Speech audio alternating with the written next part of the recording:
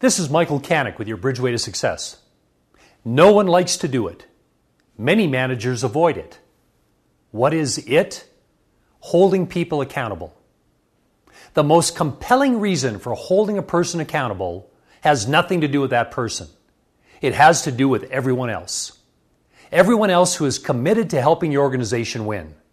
All those people you risk demotivating and demoralizing because they see you tolerating what shouldn't be tolerated. What they see is that you aren't committed to winning, that you lack the courage to do what it takes to win.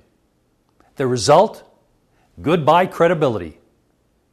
The number 2 reason for holding a person accountable is because of that person. By not holding the person accountable, you send the message that everything is okay. They don't need to change. Is that the message you want to send?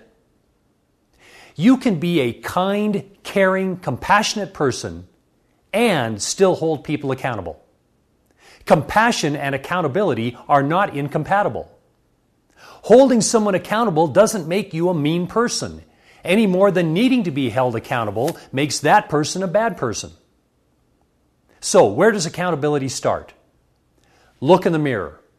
Have you done your part in setting your people up to succeed, not to fail?